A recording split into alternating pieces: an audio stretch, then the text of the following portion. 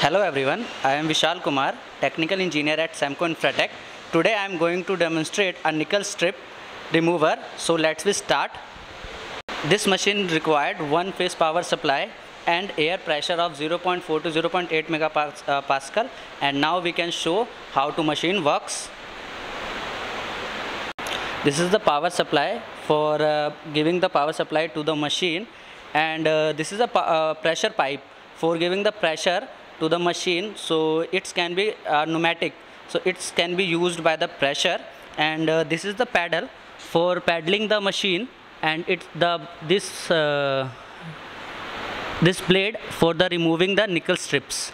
Okay, so now we can start the working, and this is a cell holder for putting the cells for removing the nickel strips. Now we remove the nickel strip from for the cell. Let's start it. We can press the pedal, the blades cut nickel strip and remove this area.